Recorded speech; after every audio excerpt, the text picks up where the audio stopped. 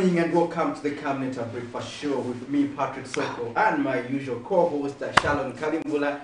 And together we'll be with you up to the hour of 9. And today, as usual, we have a fully packed program where we'll be discussing various issues and also pertaining to land and the environment.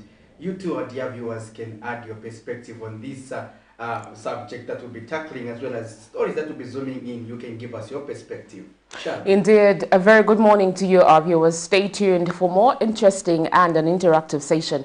We will be with you definitely up until the hour of 9. Of course, we will be zooming into the stories like Patrick has mentioned, and one of them that has taken center stage and circulating on social media is about the social event that was held over the weekend. Various stakeholders have actually brought out what our laws state insofar as this is concerned. So we will be delving into one of the stories that we carried yesterday insofar as that topic is concerned. Then you too can have your say on that. Yes, of course, we are not focusing our attention on that this morning, but you can still have your say. However, we are talking about issues to do with land. For now, though, let's look at the health corner and see what the doctors have for us this morning.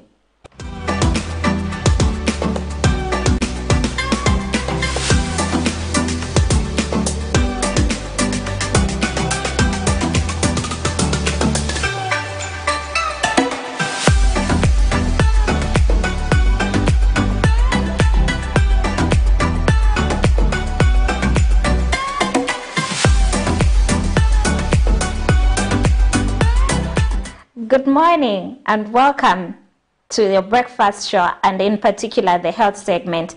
I'm Dr. Chelo Mwanza, a member of the Medical Women Association of Zambia, and this health segment is proudly brought to you by the Medical Women Association of Zambia. So this week we're looking at the importance of under 5 clinics. We are looking at the various components and how these components actually help us in monitoring a child's growth. And so yesterday, we outlined the components. We looked at baby and parent information. And today, we're going to look at growth monitoring. So from conception, an embryo is expected to grow and develop until a time when the baby is born, after which the growth of this child is followed up and monitored at the under 5 clinic visits. And so growth can be measured in 3 ways. And this is monitoring the weight, the height, and the brain development. If a child is not developing well in any of these 3 components, it means there's a problem, and you may need to see a doctor for that particular problem that your child could have. So how do we monitor growth in terms of weight? So as you take your child for the under 5 visits, you will probably be given this record, and we have it out there in our clinics. And so in particular, each time, every month you take your child for the visit, the weight will be plotted on this particular chart. So a child who's gaining adequate weight would expect them to be along this green line. So if your child is gaining weight as it is required, they'll be between this green line and the top red line. So if your child starts to lose weight, the scale will start going down, and this is a danger sign. It could mean that your child is not gaining adequate weight, or they're actually losing weight. It could be because they're not feeding as they're supposed to, or maybe they've had an illness that's long-standing, or maybe it's just a short illness that could have made them lose weight. If the child continues to lose weight, even to get to this dotted line, your child at this particular point could be in severe acute malnutrition and may need admission for treatment. Again, on the other hand, if your child gains excessive weight such that they go above this black line on top, it means your child has gained too much weight, and we may need to check, could it be something wrong, why they could be gaining so much weight, or it could be just that maybe you are not giving the food as it is supposed to. So this is one way we monitor a child's growth. The other way we monitor the growth is to look at the height of the child. So again, each time you go for the under 5 visit, we expect that your child's height will be measured and it will be plotted again on this chart. So if your child is between the two red lines or along the green line, it means your child is gaining the height as they are supposed to. If your child is not gaining as much height as they're supposed to, let's say they are between this red line at the bottom and the black line, it could mean that your child could be short for their height because of a particular problem. It could also be feeding problems, or it could just be that it runs in the family. Some children could be short from the beginning, but they do catch up later, especially around puberty. Again, if your child is gaining so much weight, they're above this red line, which is above the green line, it could be that your child is too tall for their age. Again, some children are tall because generally in the family they are tall, or others it could be because maybe they have excess hormones or they have another problem. And so by monitoring, by us plotting all this on this chart, it helps us to see how well your child is growing. Now that we've looked at the height and the weight, the other aspect that we monitor even as a child develops is the brain function. So for the body to function as it is supposed to, the brain is supposed to have the correct size and be functioning the right way. And so as your child is growing, there are certain things that we expect them to do at a particular age. So as you take them for under 5 visits, we're going to measure the head circumference, so that we put it around the head. We measure how big the head is. Ideally, of course, when a baby is born, the head is smaller, but as they grow on, the head also starts to grow, and at every particular age, we expect that the head circumference is at the correct size. So after we've measured that, we're going also to look at what your child is able to do. So if you can see, I know most of us parents out there have these under 5 cards. It's easy, you can follow, you can see that in this first line, this is a child who's between 2 and 4 months. So expect that a child between 2 and 4 months is able to lift their head, they're able to support their head, and also they're able to smile even as you talk to them, as you smile at them, they smile back at you. Babies sometimes do smile from birth for whatever reason. They smile during their sleep, they smile even when you haven't smiled at them. But the most important thing is that at about 6 weeks, we expect that when you smile at your child, they smile back at you.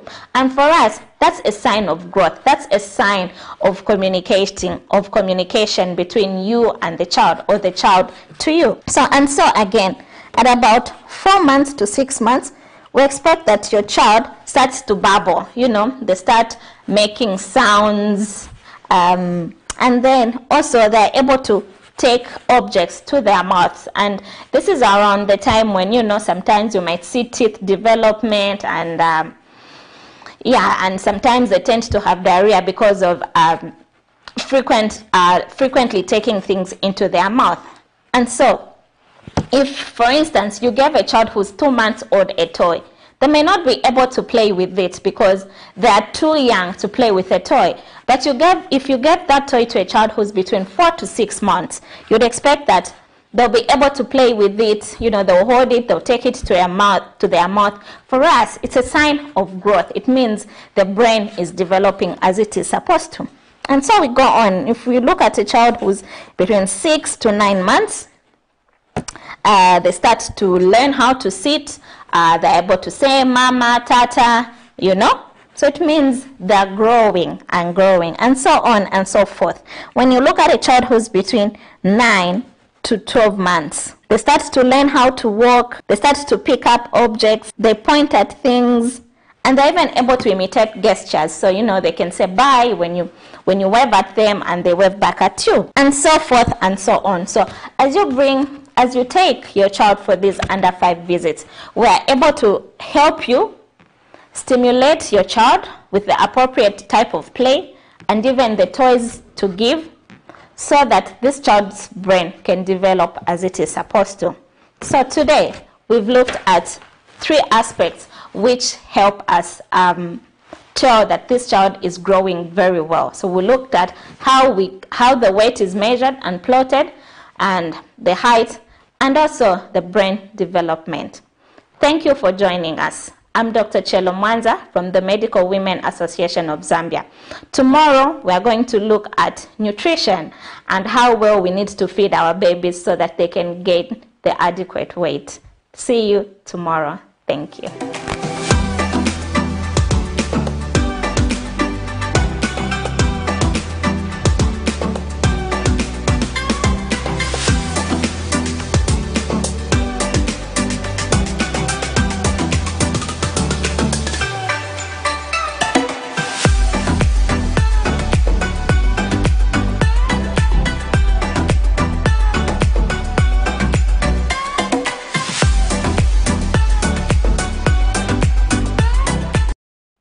Welcome back. You are watching the Camnet Breakfast, and that was our first segment we call the Health Corner, and that was Dr. Mwanza explaining the importance of under 5 clinic, and this is where we take our children to ensure that they are checked. Quite a number of issues, Sharon, and if you see in compounds, they don't happen, those things, really.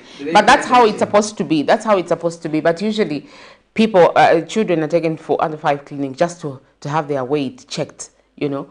If at all it has increased or decreased, or tell you, and these people, it's like they've gone to a school of rudeness. Eh? But what amounts to negligence? Or yes, it does. It does. It does amount to negligence, because really, why aren't you paying attention to your job? Your job in the first place is to ensure that the health of a child is okay. Yeah. And that's why you take them for under 5. They fall under 1,000, is it 1,000 days? 100, is it 1,000 days? Yeah. Yeah, of course. You know, especially in that period, you need to know and understand their growth. But then, sometimes even the cleaners, they're the ones that put your child on that scale. They weigh your child, Balemba, 13.5, last month in Zedipa 14.5. Imwamai, mwana simu mjesa bwino. Nangai 1 kg inda kuti. Nshiwe ine. You know? Njebeni.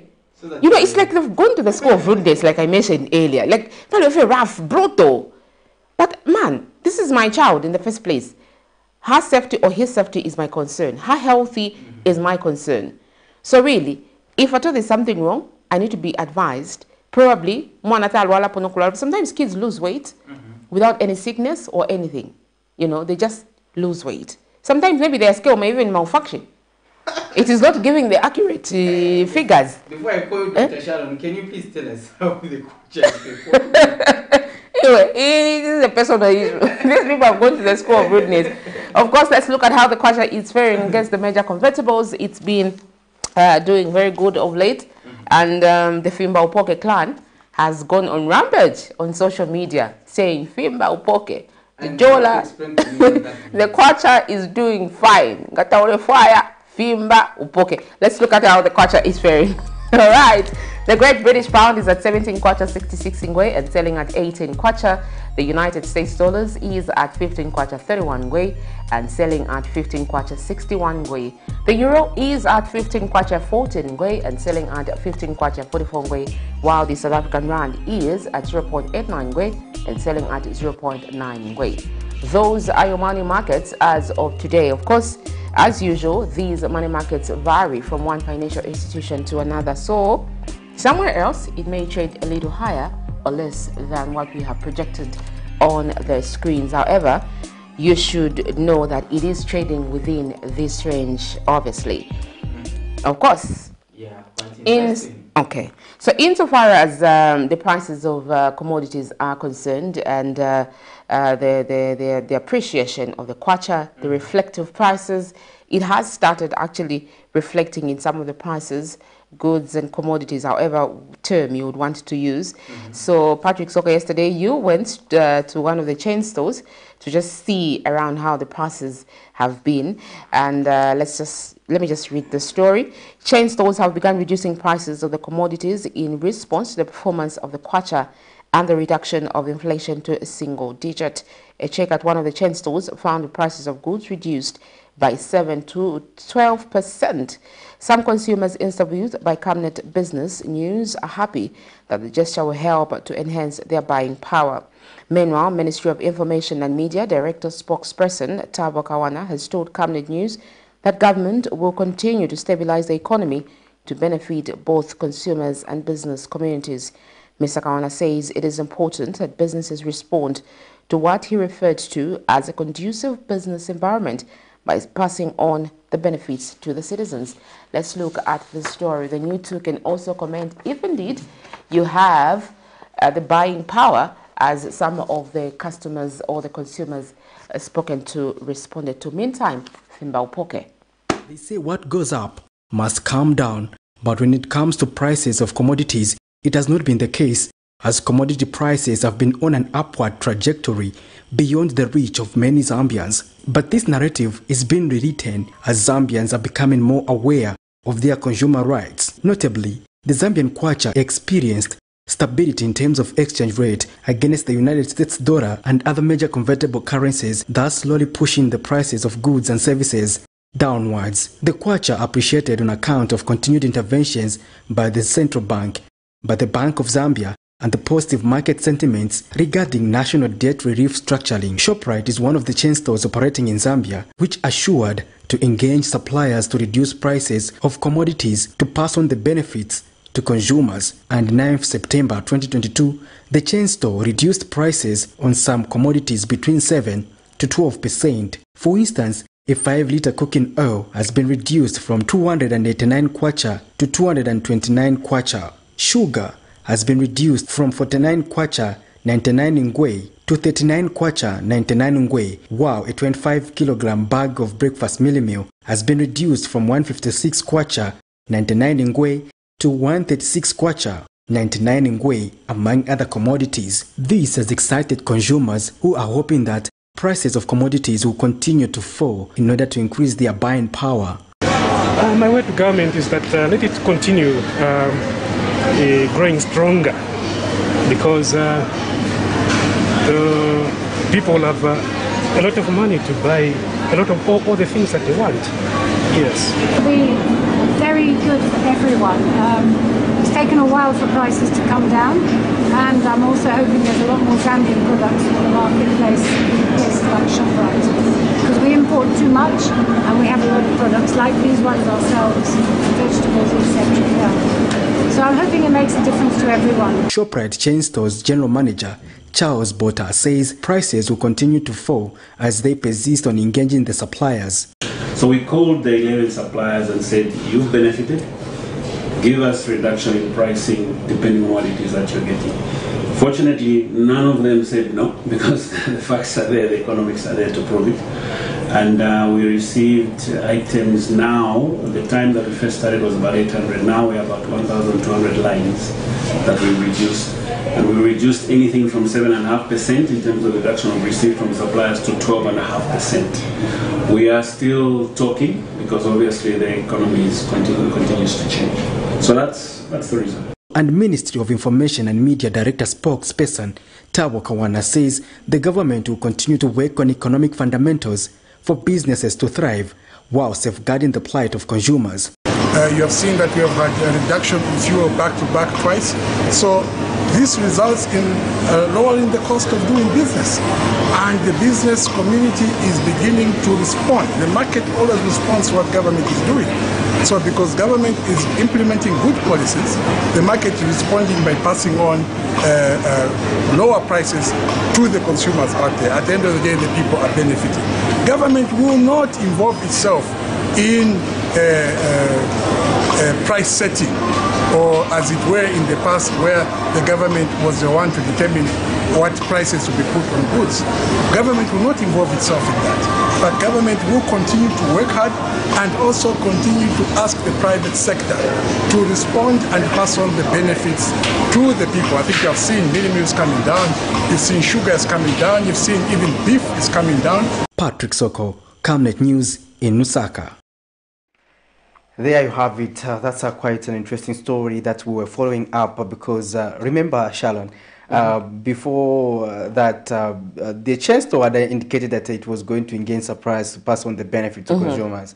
And when we heard the word of that say they are actualizing that concept, we wanted to just go on the ground and verify. You know, sometimes these things, people may just be saying things, but on the ground it's something else, and we had to verify on that. And we also called upon the Mr. Kawano has been also talking about the same issue to give us his perspective. And we are happy that the Chancellor was responsive and engaged us in that conversation. However, we just hope that everywhere across the board, others are also doing the same because, like I said in that story, when prices in Zambia go up, they don't come down. No. But in other ways, this is unprecedented. Yeah. So, but we say what goes up must come down. But when it comes to prices, it has been something else. So especially with cooking oil. Yeah, it continues to escalate. Prudence Chota once complained relentlessly over buying cooking oil at a certain amount when she thought it was yeah, but it was getting too when expensive. She thought it was a certain amount, then she went there and just realized that she had to remove some of the things that she had bought to just accommodate buying the cooking oil. Yeah, that's how delicate it is. I think for me, I'm going to say that we have made progress when we completely do away with the barleys. Because in compounds, people still use the barleys, the sachet. This morning's breakfast show has a lot of terminologies. There's Fimbao Poke, there's the barleys. What else is there now? Quite a number. Quite a number. The under five also brought in their own things, like they've graduated from the school of rudeness. Of rudeness. God, interesting. And you yourself, you were just interacting with the Midwifery Association of Zambia. So now, and so you were just pretending and not asking them to say why most of your members seem too rude. But to some extent, Patrick, I did understand owing to the fact that Ministry of Health, Permanent Secretary Dr. Lakson Kasonka clearly mentioned to say, as it stands currently in Zambia, it's one midwife per 1,000 people. So that number is too huge. So they are overwhelmed. They are overwhelmed. And the more reason why, to some extent, I do understand that they give cleaners to help them just kuweing avana. But it shouldn't be the case. While I do understand where they are coming from, it shouldn't be like that. So we have a long way to go, Patrick, and issues to do with children, really, you know, they're very hearty for me. And we surely hope that as we move forward, we'll start getting proper statistics. Of course, they have improved from 790 something deaths per 100,000 live births to 200 and something. So, so we are making progress towards addressing maternal mortality as well as infant mortality. And now talking about the topical issue in the country, where you, dear viewers, you will be also giving us your perspective on, is the story where the former Minister of National Guidance and Religious Affairs, Godfrida Sumaili, has described the happenings at a recently held social event known as Lusaka July as embarrassing, stating that it was characterized by nudity and cross-dressing. In an interview, Reverend Sumaili has called for the implementation of existing laws to bring the law in order in the country, stating that Zambia's Christian nation status is clearly stipulated in the Republican Constitution. Meanwhile, in a separate interview, the Evangelical Fellowship of Zambia, EFZ Executive Director Bishop Andrew Mwenda has urged the Zambia Police to urgently act on the matter. Meanwhile, the Council of Churches in Zambia, CCZ, says activities that violate the morals of the country must not be entertained. CCZ General Secretary Father Emmanuel Chikoya says recent happenings at the Lusaka July Festival that had attracted social media attention must be condemned in the strongest terms possible. Father Chikoya says the future of the country largely depends on the values imparted on the youths who are believed to be the future generation. He has since called on government and members of the public to uphold the values of the nation. Let's look at these two stories. Thereafter, you can have your comment on this conversation. Good morning. 1991 will always remain a memorable year for Zambia, as it is the year in which then Republican President Frederick Chuluba declared it as a Christian nation, meaning that the country is guided by Christian morals. I likewise submit the government and the entire nation of Zambia to the Lordship of Jesus Christ. Amen. I further declare that Zambia is a Christian nation. It is in line with the same that indecent exposure and issues pertaining to same-sex relationships are prohibited under the laws of Zambia. Happenings at a recently held social event known as the Lusaka July, which aims at blending the sport of polo and fashion, has caused a lot of talk in the country, with some expressing concern over how men wore female garments and makeup. Others have expressed concern over what they term as high levels of indecent exposure that was exhibited through some costumes, stating that this is corrupting the country's morals. In an interview, former Minister of National Guidance and Religious Affairs under the Patriotic Front, Godfrida Sumaili, has warned that unless implementation of existing laws is applied aggressively, the country's Christian status may be compromised. And the first value that is stated is morality and ethics. This is very, very embarrassing. It is shameful and is totally unacceptable to us as a people. And I'm just wondering, where is our government? Where is our government when these things are happening? We know we are a nation of laws. The rule of law should prevail in our nation. We have the laws, but why are we not implementing those laws? In a separate interview, the Evangelical Fellowship of Zambia, EFZ, through its executive director, Bishop Andrew Mwenda, says the onus is on the police to act on the happenings. The police must have known what was going on. They should have walked in and gone in there and closed it or just stopped it. We need to stop this. However, even as a church, we don't want to be reacting to this thing every now and then, because we believe that we are a nation of laws. The laws of this country do not permit that kind of a thing to take place. No one is permitted to walk in nudity like that in this country. So let's begin to think about it. But if you ask about what's the thoughts of the church says this thing must be banned unless there's a change in the way the organizers will have to organize it. They have stated that safeguarding the country's morals is paramount to keeping the society away from moral decay. Zipporah Mshala, Camnet News, Lusaka. Comes in view of the recent happenings in the country, particularly the July festival that has attracted social media attention and cross-examinations from different stakeholders in the country because of the un-Zambian acts that were portrayed at the event. The future of this country largely depends on the values we impart on the youths who are believed to be the future generation. These values are essential in whatever stage of life we are in, and most adults have the values that were instilled during childhood, and these form fundamentals in one's life. The nation must understand that moral values give room for decisions in life, and without these values, children's lives may be directionless. Our call as CCZ is that parents and caregivers should imbibe strong moral values in children that will give them good moral standing in the society. The Council believes the Church has a huge responsibility to provide moral knowledge to our children and the community at large. For immediate coverage of any breaking or latest news in Zambia and around the world on Camnet television, call the numbers on your screen.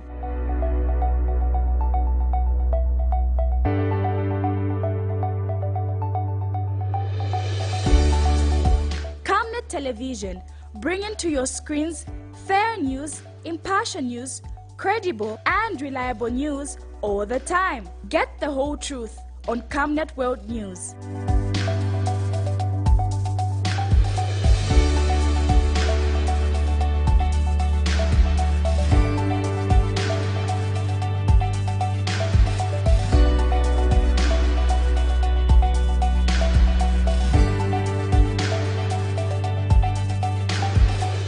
Camnet Television, not just another channel. Welcome back. You're still watching Cabinet Breakfast. Those are some of the stories that keep making headlines, especially this week. Of course, it has been running on social media. Different people, different stakeholders bringing out all these laws, all these regulations, all these statements, all these values and norms that are supposed to be regarded as normal and abnormal. And therefore, it would be nice if we also got your perspective, not glorifying the wrongs, but we just want to understand your perspective. I think one of them actually was dressed like a woman, a man rather, actually posted on social media to say, even as who you are calling bend or round or whatever, not straight, we actually voted for this administration. So what does that mean for these people? This is a topical issue that has always come up, like Bishop Mwenda there had mentioned, to say we can't keep talking about the same things over and above. The laws are very clear in this country, and such festivities, like according to Father Chikoya, should not be allowed where we exhibit high levels of immorality in that order. And therefore, it would be nice if at all we had your comment as well, wherever you are watching us from. Of course, our main interview is about land, but we cannot go without talking about issues that may affect you and I in the near future. However, let's look at one of the stories that we aired last night. The family of the former grade 8 pupil, Frank Mugala, who was shot dead by the police in 2020 during the gassing incident, has sued the state before the Lusaka High Court, demanding a refund of funeral expenses to a tune of 170,000 kwacha, among other claims.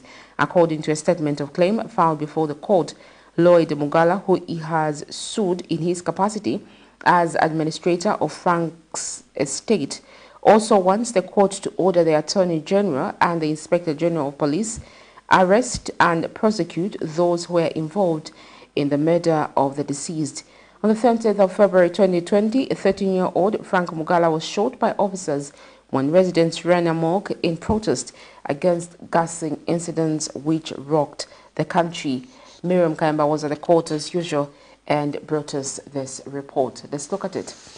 Close to 3 years since 13-year-old Frank Mugala, a former grade 8 pupil at Chazanga Primary School, was shot dead by a police officer. His family has now rushed to the Lusaka High Court, where they have sued government, demanding a refund of funeral expense in the sum of 170,000 kwacha.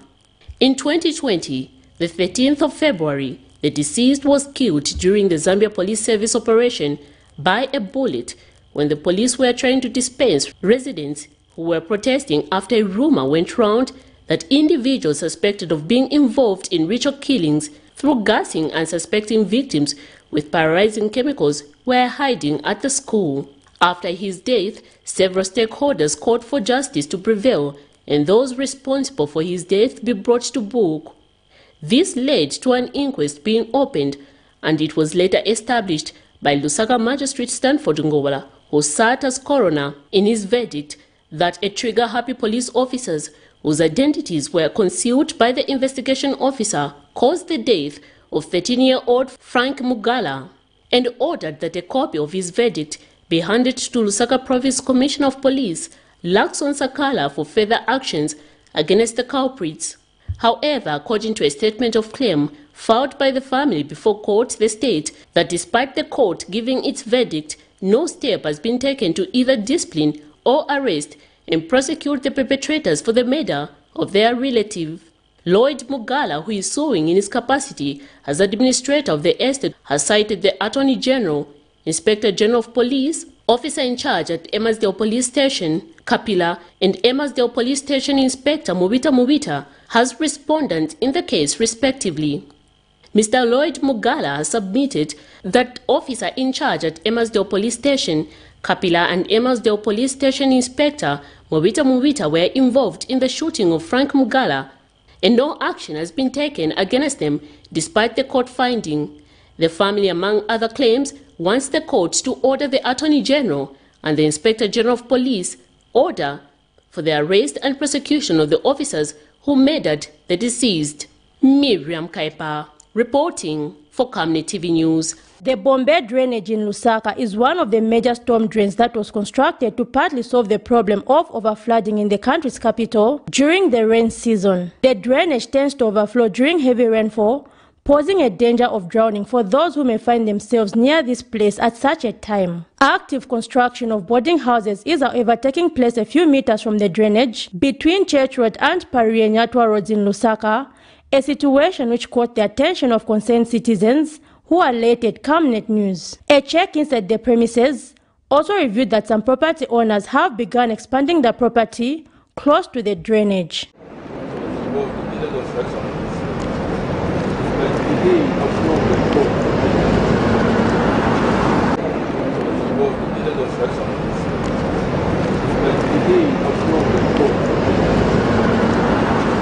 While caretakers found at the site claim that the land is owned by a man only identified as Mr. Mohammed, whom the claim has title, the Lusaka City Council, through the Department of City Planning, has promised to investigate the happenings. Meanwhile, Zambia Land Alliance Executive Director Patrick Musole says the land governance system in Zambia is weak, which means that there is no well-established mechanism in place to monitor land illegalities. I think it will help everyone if they are proactive rather than being reactive, as the case has been. So I would like to urge the councils to be proactive. We also want to strengthen land governance guidelines so that we strengthen punishment for people who do those things.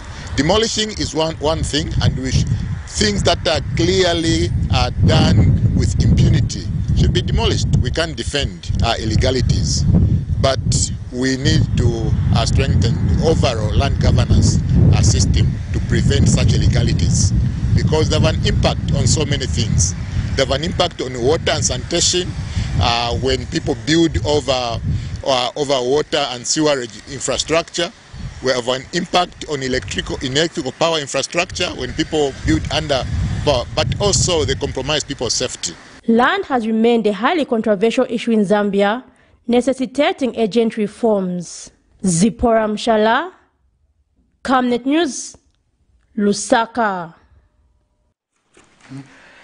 Welcome back. You are still watching the Camnet Breakfast Show, and just now we are ready for our first interview, and our guest in the studio is an environmentalist as well as a former Minister of Environment and Natural Resources, Mr. William Harrington, to help us discuss various issues pertaining to land governance and the environment in general. Welcome to the program, sir. Thank you very much, Patrick and Sharon, for inviting me. Thanks to Camnet TV, which I'd like to refer to as the environmentally friendly television station, not just another channel. Nice. I love the fact that you're mentioning they're not just another channel. It means a lot to us. Yeah. Yes, interesting. We want to understand, first of all, when we talk about the environment, people take it in abstract into charcoal burning, these other things. But overall, what constitutes the environment, Mr. Harrington? Yeah, absolutely. Patrick, it's true that most people, including government, tend to think that environment is just about forestry, it's just about charcoal burning, etc., which is not. It's a very wide science. It's cross-cutting. But the word environment refers to surroundings and the things found in them, both physical and cultural, which differ from place to place. In other words, the environment is made up of interacting things and processes. For example, soil, air, water, plants, animals, and humans all affect each other in one way or another. Consequently, it is important to look at the environment as a system of working parts. It can be likened to the human body, whose various organs perform specific functions or roles. None of the parts work independently of each other. If we damage any of the components, then we damage our own life and that of other life forms. So in short, Environment is about our surroundings. As I mentioned, the earth, water, sun, the air, atmosphere, the plants, fauna and flora, the wildlife. These are all environmental issues, and I say environment is cross-cutting, and if you give me a chance, I can explain how environment is a cross-cutting issue. Let's talk about, when you talk about the aspect of cross-cutting, is it a one-off ministry issue, or it has to be addressed in a holistic approach? Absolutely, it has to be. And I want to say here that the issue of science on all economic sectors is not just about forests, as I've said before, and production, which is a perception right now. The public perception is that we are focusing so much on forestry or deforestation and charcoal burning, and disregarding the other environmental issues. For example, in agriculture, poor farming methods such as cultivating near streams, etc., is an environmental challenge, because if soil is loosened around this stream through digging of trenches and so on to plant candolo and so on, whatever, it results in siltation of the streams and clogging up of the rivers, which means water will not flow. So that is a very serious thing. Large-scale farming also, deforestation not just caused by charcoal burners. Even large-scale farming projects like where you have center pivots. Center pivots, you have to cut down a lot of trees, which is again an environment. So farming can be a contributor, if not dealt with properly, to deforestation. For example, also agriculture, if through, for example, improper use of pesticides and so on, chemicals, if they are used recklessly or carelessly, these chemicals go into the rivers and streams and destroy the fish life and so on there. So that is again a very serious, problem. Mining, ground and atmospheric pollution impacts negatively on the environment. I'll give you an example of the Kabwe mine. Those days, when the Kabwe mine was first established, environment was not really an issue as such. There was no environmental impact assessment. Mines did not have to undertake EIAs, environmental impact assessments. Today, we have a very serious problem in Kabwe.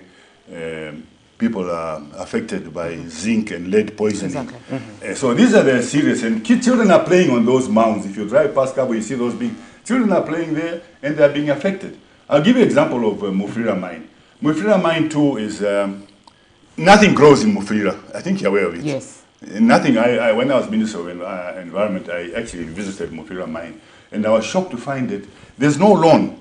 People can't grow plants because of the atmospheric pollution and chemical pollution out of those chimneys over the... Now, can you imagine the impact on human life? It's terrible. Yes. And so those are the issues we should not turn our eyes against. Local government, indiscriminate liquid and solid waste disposal. You see fecal matter. The vice president was on the vice president. Now Mango was in Cockbelt a few days. We saw a clip, I don't know whether it was on Camnet, where she was highlighting the issue of, fecal matter spewing into the water system, underground water system. You'll be shocked to learn that when I was appointed to the Ministry of Environment, I was the second minister there after Honorable Kelly Walovita. I found a report which established that Chawama had 60,000 pit latrines. 60,000, and then almost equal number of shallow wells where people are getting water. By law, pit latrine should be at least 10, 15, 20 meters away from a circle. But these are the things in local government which, now Chawama, that's only one high density area. What about Kanyama? What about Chivolia? What about Garden? These are all areas which our government needs to really critically look at so that these issues are addressed. But that's in the area of local government. In tourism, illegal poaching of wildlife is another critical environmental challenge today. Most of our game parks, by the way, and GMAs have been encroached. There are settlements there now. Yes. And by the way, tourism is wildlife based. Without wildlife, if wildlife is going to be destroyed through poaching activities, because people in towns, they like cheap meat poached in the game parks. And most of the game parks today are depleted of wildlife. Mumba West GMA, which is on my way Kwahai, when I go Kwahai, Kwasenanga, I was shocked to find that people have gone back to settle in the GMA. Honorable Jean Kapata, as Minister of Lands at that time, I salute her for that one, because for me it's not politics here. I look at good and bad. Exactly. She did a great thing to embark on an ambitious program to remove people from the Mumba West GMA. All those people who had encroached, illegal settlers, were moved out, but they've gone back. And the question I see now, I'm told, I asked one of the game guards at Narusanga, I said, what's happening here? Muzivanima politics, Kapena. But the president is aware, he's on his desk, we're waiting for a National Parks and Wildlife Service is waiting for a presidential order for him to sign, that those people should be removed. But it's gathering dust on his desk now. See, that's again politics, my votes. But if we're going to look at votes as a reason not to take action, then we're not going to get anywhere in resolving these. But that is just tourism. If we destroy our wildlife and our forest, we can forget about attracting tourists here. Okay, Mr. Harrington, let's weigh in the issue of laws. Zambia is a country that is well known, for having these laws, in as much as sometimes we fail to implement them. Do we have sufficient laws that govern land illegalities or the protection of land? Yes, the laws are there, but again, it's a human factor that we are failing. We don't enforce the laws. I think laws are quite adequate and they're quite punitive. In fact, a poacher, the law is that if a poacher is caught, a person is caught poaching in wildlife in the game park, whatever it is, his vehicle, if he has any, is grabbed by the state. All his guns, all his equipment, even if he's been camping, the whole camp is taken seized by the state. His vehicles, his guns, everything. So the law is quite punitive. But I think again, it's about failing to enforce the law. I mean, you can talk about we'll talk about the other issues later if time arises. But we are not government again. As I say, it's politics. The laws are not being enforced. They are not being enforced as they should be. We are failing. We are failing to enforce the law. Okay. Yeah. Okay. Land illegalities and allocation of land has always continued. We have seen a number of demolitions happening countrywide. I can safely say countrywide, because it's not only in Lusaka, it's not only on the Copper Belt, among other areas that are earmarked for demolition due to encroachment of these buildings. What is the problem really? Where is the problem? Corruption in allocation of land. There is apparent corruption, and I've said it before and I'll say it again, that in certain areas these things are pregnant with illegalities and procedures impropriety. Procedures are not being followed in terms. So I want to cite, for example, I will cite here. I will cite one, procedural impropriety and breaches of the law. Breaches of the law. One, in all developments, okay, constructions and so on, any development must get approval of ZEMA. ZEMA, the Zambia Environmental Management Agency, must be consulted. That's what the law says. Is it being done in certain cases? No. Government, like what happened in certain forests around Lusaka, did not involve ZEMA. They were in a hurry to quickly allocate plots to party cadres and the senior government officials, disregarding the procedure to be followed. Okay? This was not done, and them were not consulted. This Zambia Water Management Authority, WAMA, the Act provides for consultation with the authority. The authority, WAMA, must be consulted. Okay? This was not done, and WAMA did not approve. In fact, they wrote a letter to the Chalimbana, Riverhead Waters, whatever, over the Forest 27 issue, that they did not support the housing development there for reasons that the aquifer is it's a water aquifer, and the water table is in Forest is very high. Now, if you're going to have 300-400 houses there, each one with a borehole, each one with a soakaway, and whatever you call it. Septic tank. Septic tank.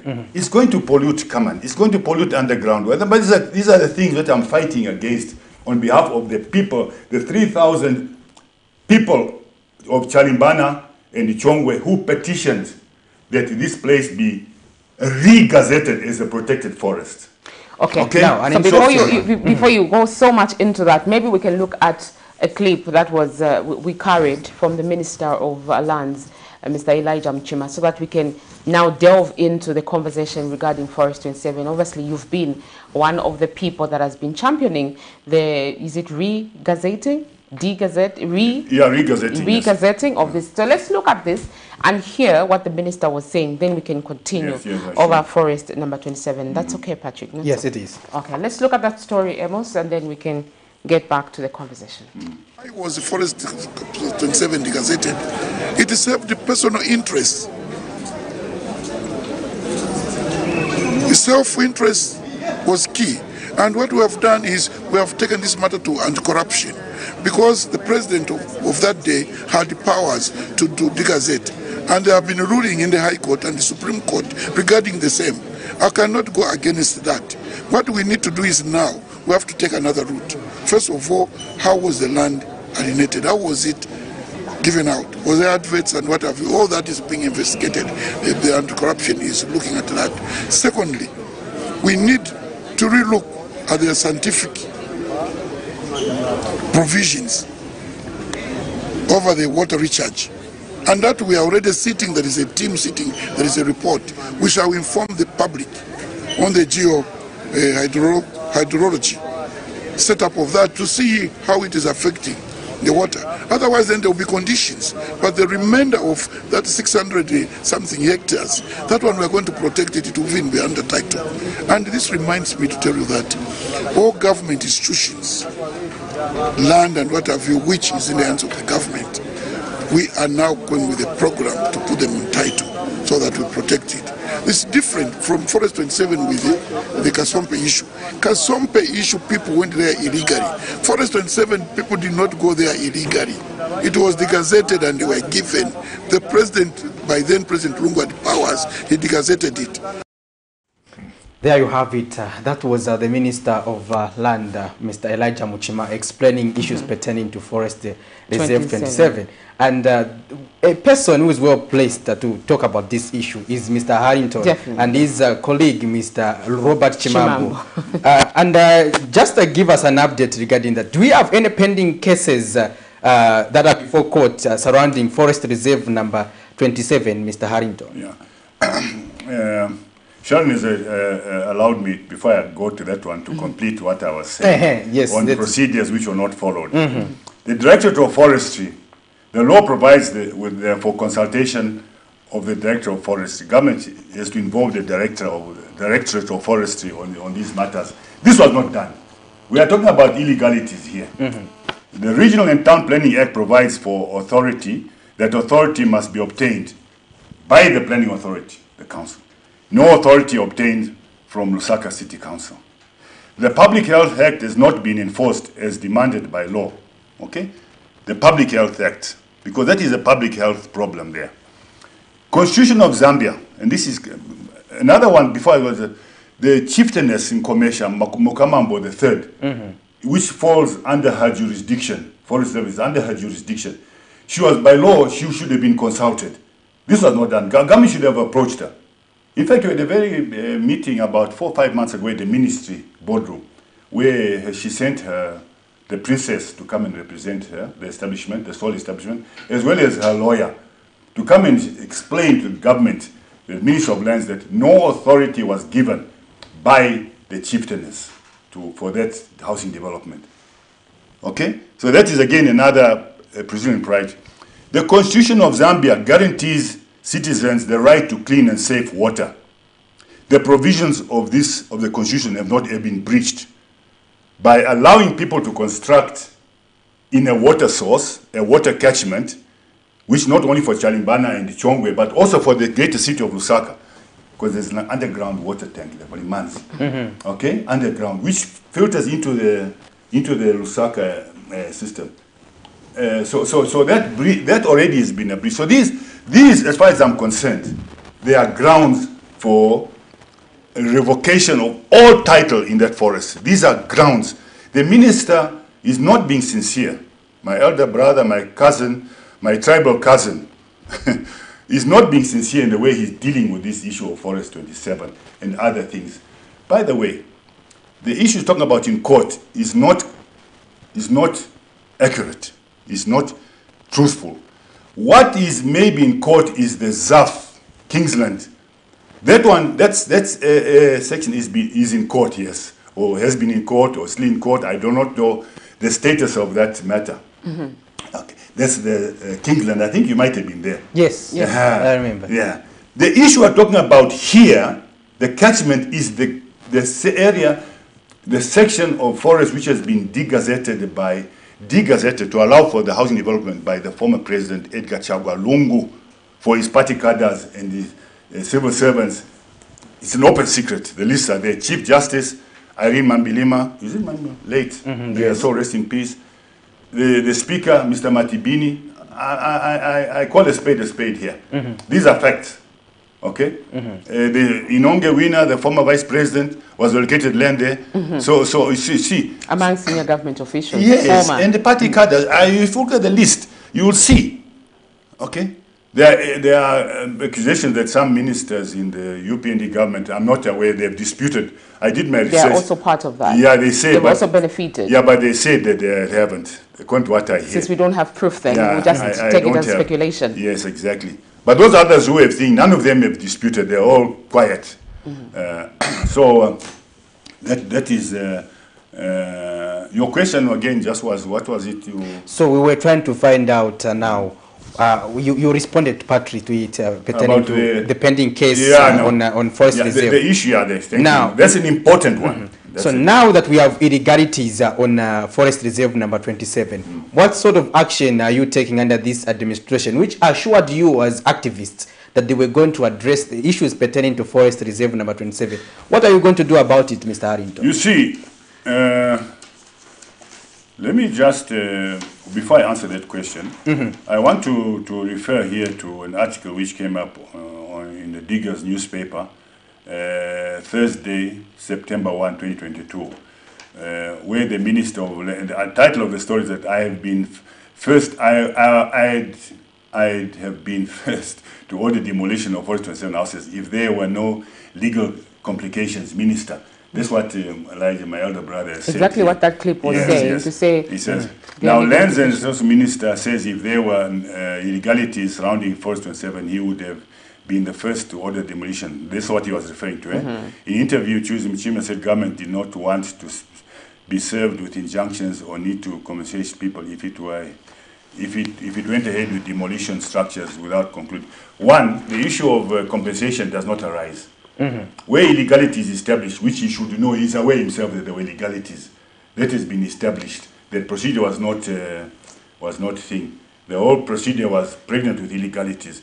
So that should have been a basis. And where this is established, the issue of compensation does not arise. So let's not be misled. I know even my brother Gary Kombo said it some time ago.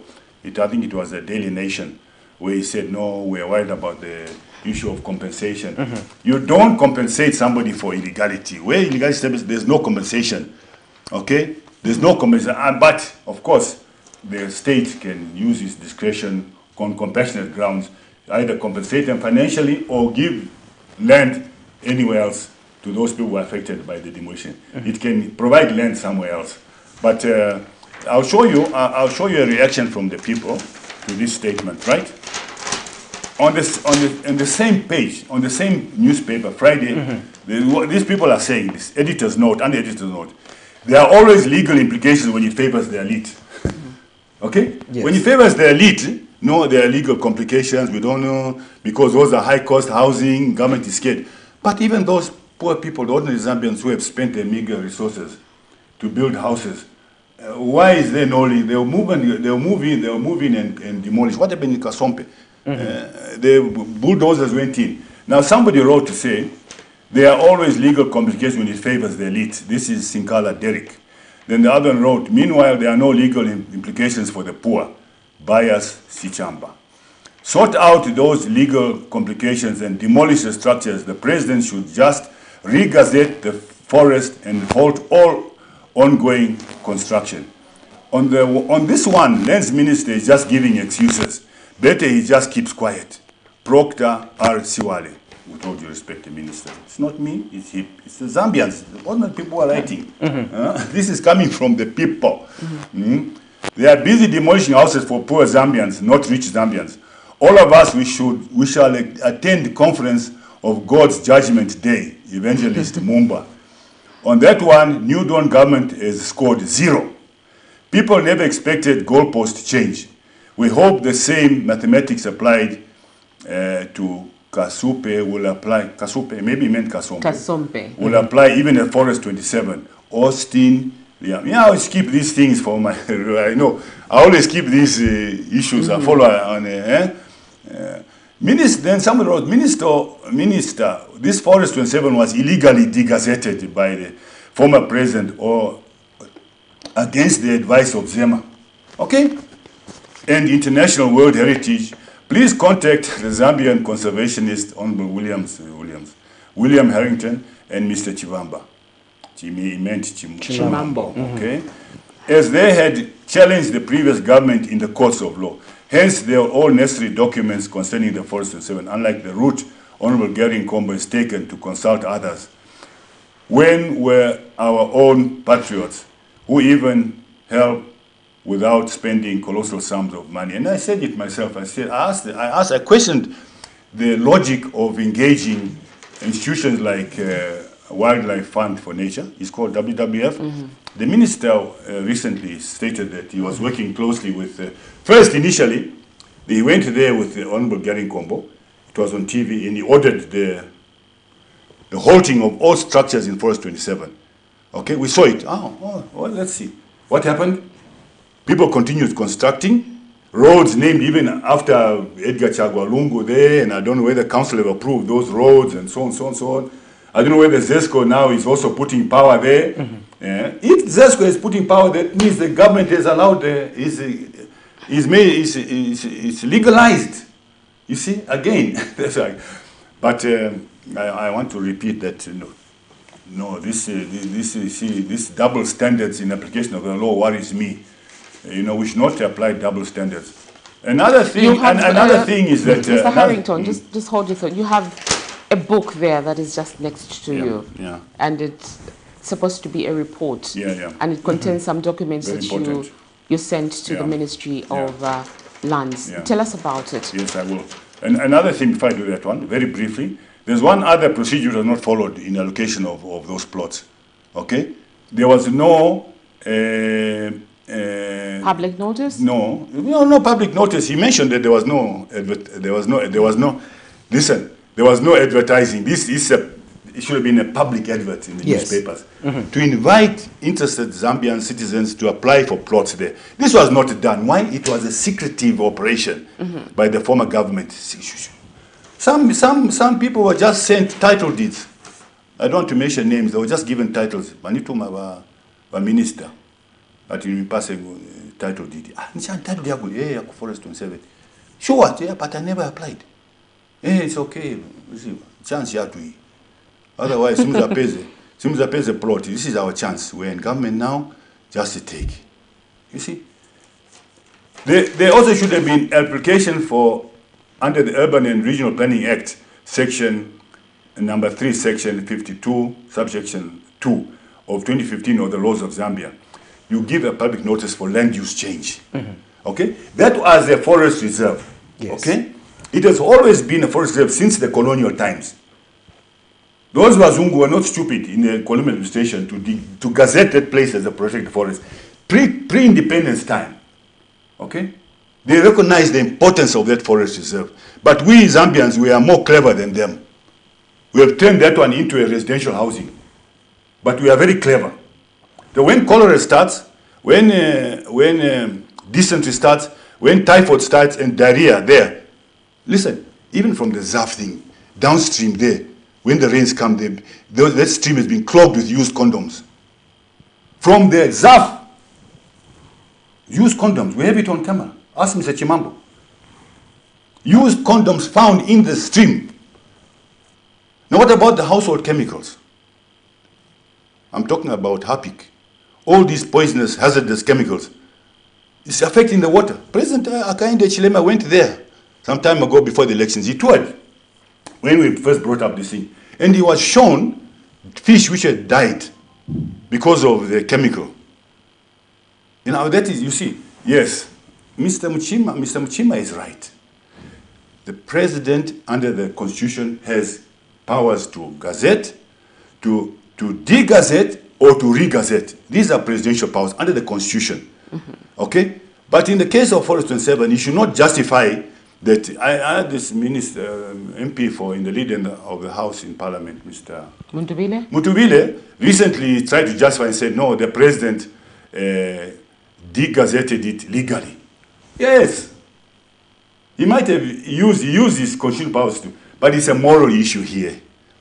You can't justify the construction of houses there on the fact that the president de-gazetted legally. That's not, you see, let's think about present generation, let's think about future generations who will be impacted negatively, their lives and health, and that's my interest to me.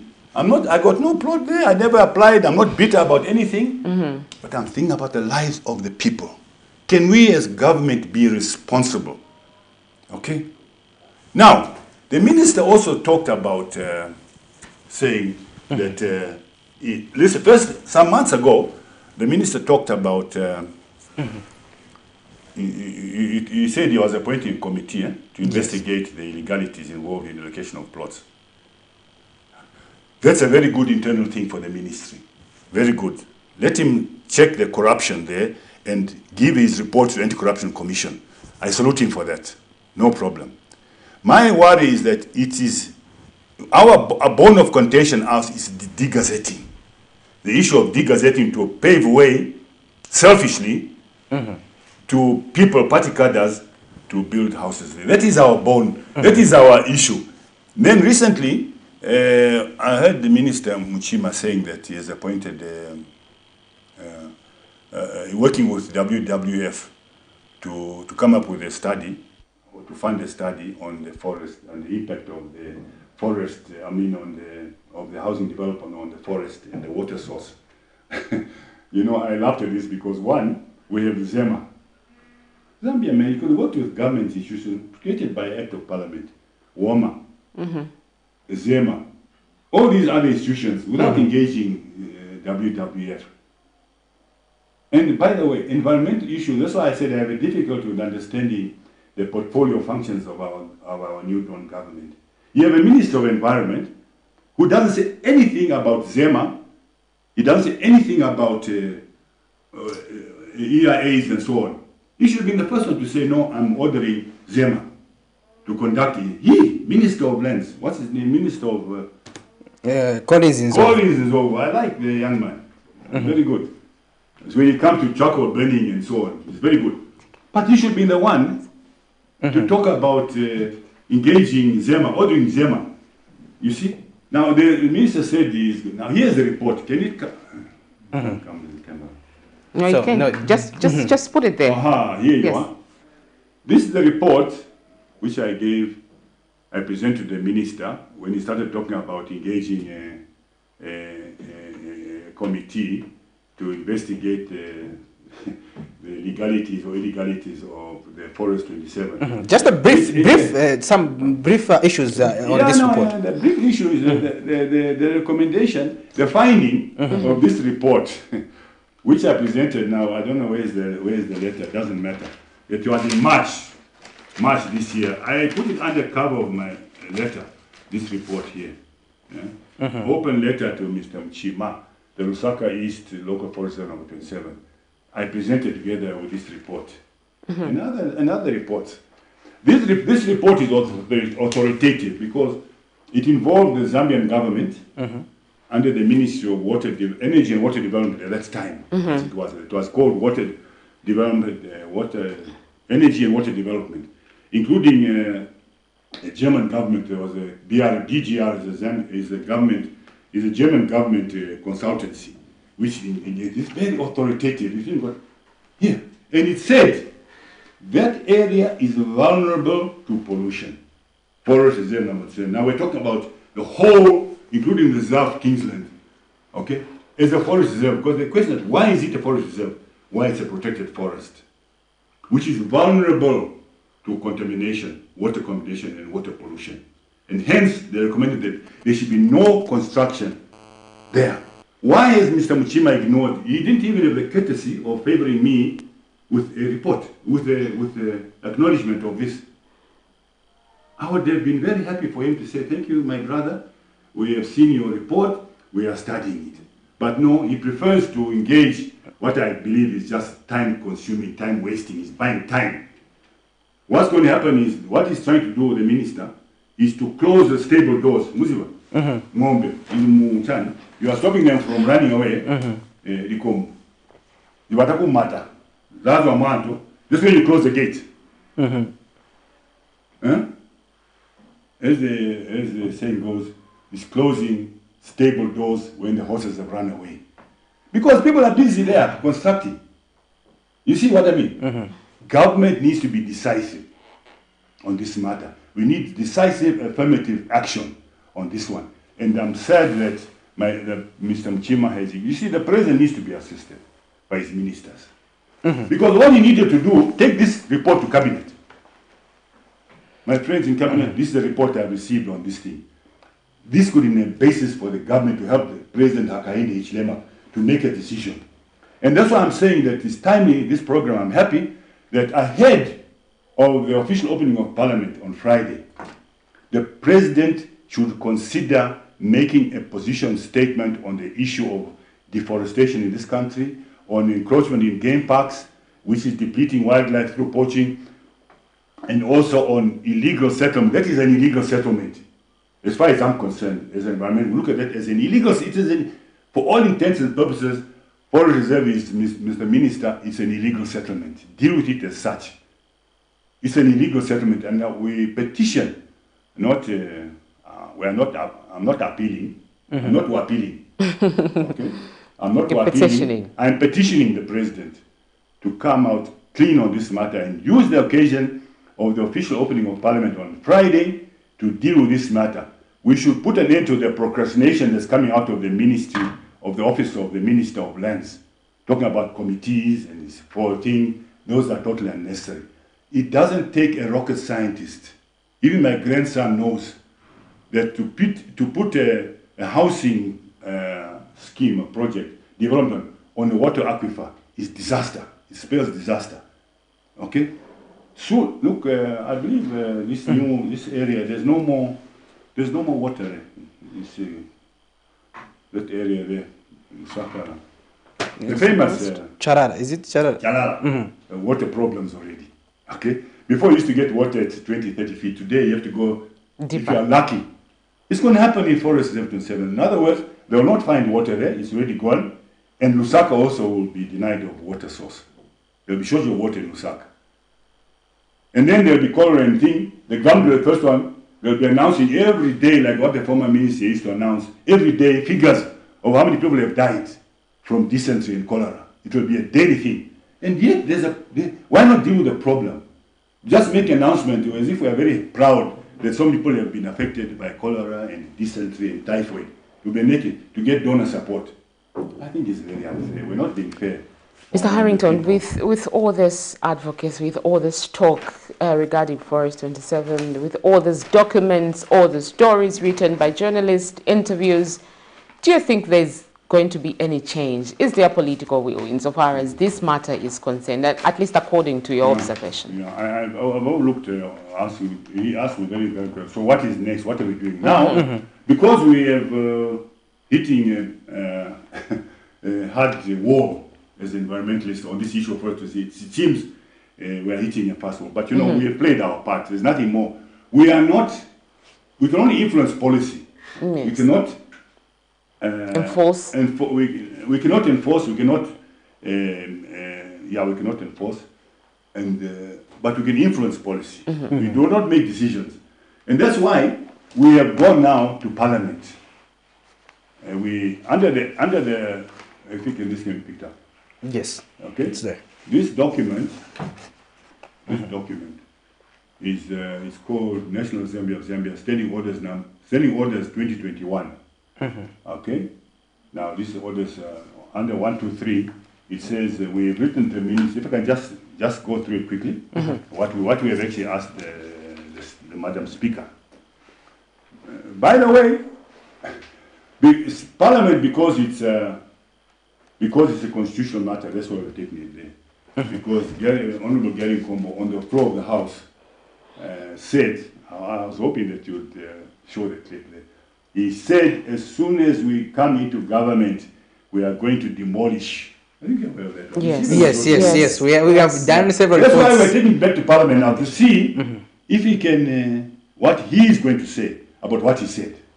Whether now new issues going to come up about, but we wrote I'm in this petition, I'm the principal petitioner, coming from Mongolia area in Senanga, Western Province, and Robert Chimambo is the secretary of the Chalimbana River Headwaters Conservation Trust, where he's the secretary. Yes. Okay. It's a very short thing. I'll just go through if you allow me very quickly. We respectfully request that the government be ordered to immediately regazette a portion of over 1,100 acres. This is what we're talking about. We're not talking about ZAF.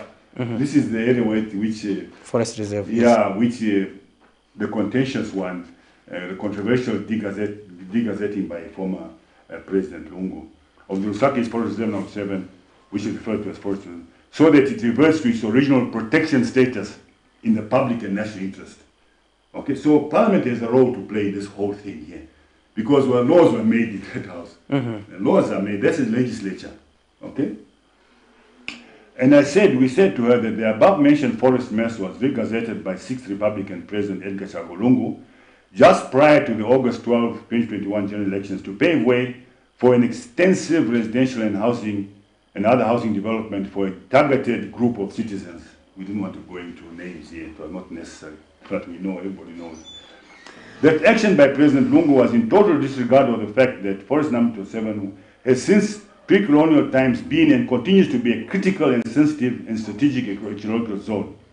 It is a water catchment for the local Chongwe and Chalimbana people, as well as an aquifer for the residents of the greater city, as I've already mentioned. Okay? The housing development will result in a medium to long-term contamination of the surface and underground water to the detriment of the people who depend on it for livelihood and well-being. Construction of hundreds of soccerways for disposal of fecal matter, as well as poisonous and hazardous household chemicals, are a danger to the health of citizens from waterborne life-threatening diseases such as cholera, dysentery, diarrhea, and typhoid. It is for this reason that the Zambia Environmental Management Agency, ZEMA, and the Water Resource Management Agency, Authority, WOMA, both created by Acts of Parliament, did not support the housing development. Mention the word created by Parliament. That's why I'm taking this matter to Parliament. We want Parliament to make sure that these institutions which were created by Parliament are effective and proactive in their work, and not be seen to be, dealing with matters with favor and fear and favor. Now, this is very important. Why are we taking to Parliament also? The Constitution of Zambia, Amendment number 2 of 2016, we said to the Madam Speaker that this petition is in line with the provisions of the Constitution of Zambia, which under Bill of Rights Part 5, social and economic rights at section 52, subsection, or is it article? You say article 52, sub-article 1, states that, quote, a person has a right to clean and safe water, end quote. This basic human right enshrined in the supreme law of the land should not be denied to the people. That's what we've told asked Parliament. I'm asking the House to take, we are asking the House to take action on the subject matter in the public and national interest. So we are waiting, and we want to wait and see how, Madam Speaker, we're praying that she will look at our petition favorably, so that we see how Parliament deals with it. It will be an interesting debate, I think, to see whether who is going to go against the petition and allow that thing. Are they siding with the people, or are they siding with the few people, or are they siding with the masses? So we want to see. Here for us, we are siding with the masses. Patrick, as we wind up. Yeah, so Mr. Harrington, first of all, we just, as we come towards the end of our discussion, I also want to just get your perspective regarding the long-term consequences of us not following procedure in terms of, as we undertake housing development and other aspects, for instance, building in watershed areas, recharge zone, buffer zones. What are the long-term consequences that Zambia will grapple with, especially when dealing with? I think, to put it succinctly, the consequences will be too costly to contemplate. Okay? It will affect our environment so badly that there will be a point where it will be very hard to reverse those procedural improprieties, the illegalities pertaining to land issues. And that's why you find demolitions taking place every other day. We see on Camnet TV here, this so-and-so is being demolished, you know, so this place is being demolished. Constructions on illegal areas. Yeah. So the consequence on our health, if we do not pay attention to the long-term consequences to our health and the economy, socio-economic development, socio-economic, will be too costly to contemplate. And we need to address this thing decisively and proactively. And that's why I am petitioning the Republican President, Mr. Akaini, in my closing remarks, to take advantage of the occasion of the official opening of Parliament on Friday, September 22, to clearly and decisively state the position of our new Dawn government. I'm saying our government, okay? I'm not saying his government. It's our government. We put it there. It's our government.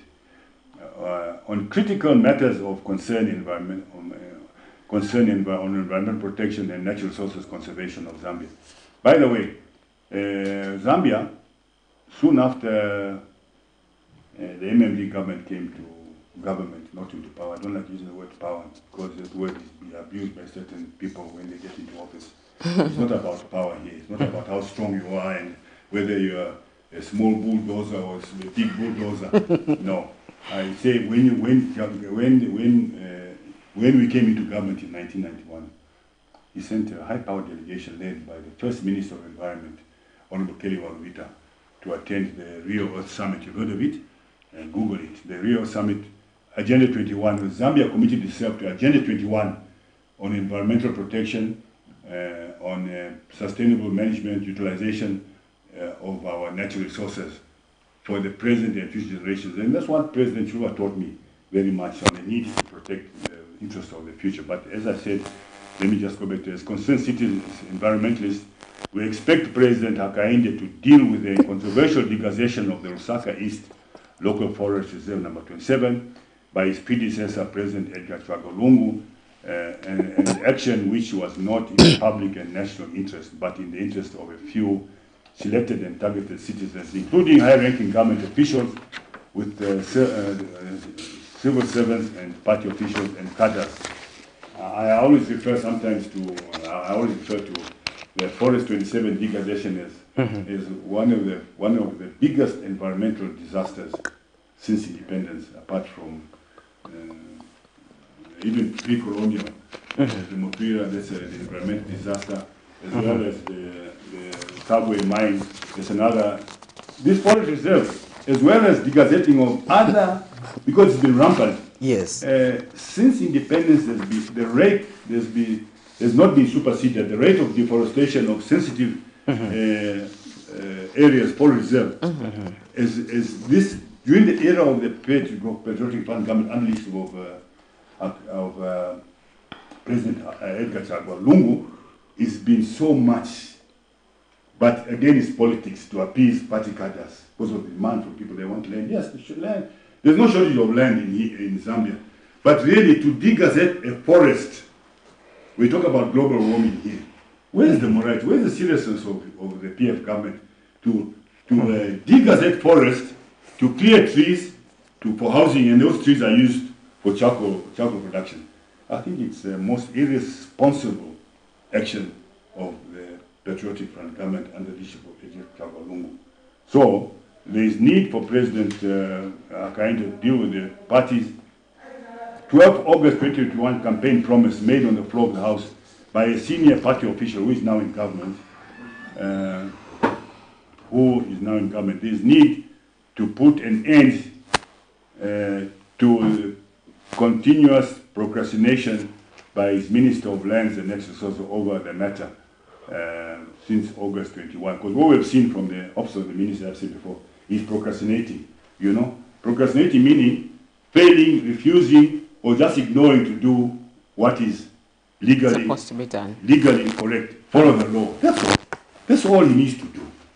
Yes. So I want also, secondly, to appeal to Madam Speaker, Madam Nelly Muti, to place the petition presented to her office by Robert Chimambo and myself, Chimambo representing the affected, on behalf of the affected people of Chongwe and Chanibana community, that Parliament inquires into the matter of persons whose welfare and lives are now under real threat of exposure to epidemics. I've highlighted those epidemics before. I don't think there's need for me to highlight or explain what epidemics can result from contamination of water source by fecal matter and household chemicals. I think it's a crisis on our hands.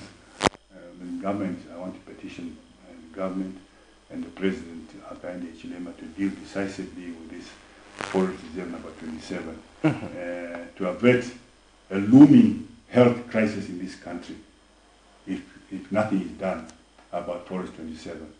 Whether it's demolition, I've got nothing against anybody who has developed there. Personally, for me, it's the issue I'm dealing with. And that's what the government needs to do.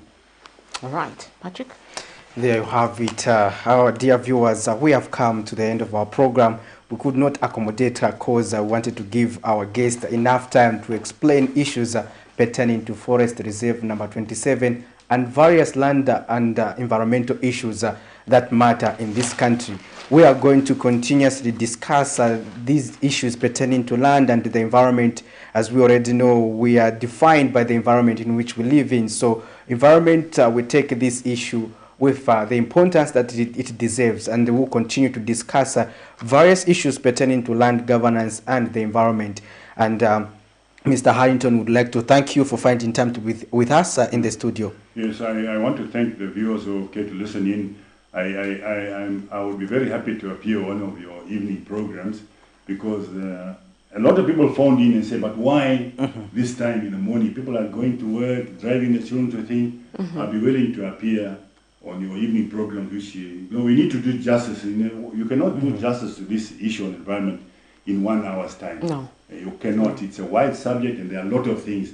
But thank you very much for inviting me. And I also want to thank Mr. Patrick Musole of the Zambia Land Alliance for coming through to sponsor me to appear on this program. I really appreciate the kind gesture by the Zambia Land Alliance. I think we are partners in development.